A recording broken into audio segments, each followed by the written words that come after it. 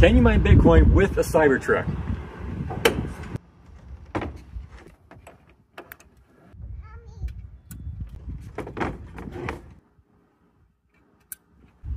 Gonna use the 240 volt plug. Now we're going to turn on the inverter to run the miners. You can hear them powering on now. To prove these are actually mining, it's pulling 6.6 kilowatts right now, and we're going to hit start here on this IP reporter.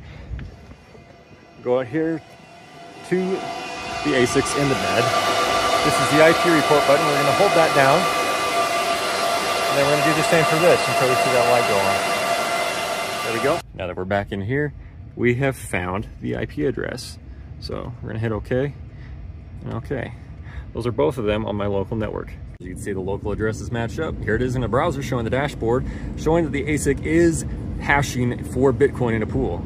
The question is, why don't I just do this while I drive? That's a good question.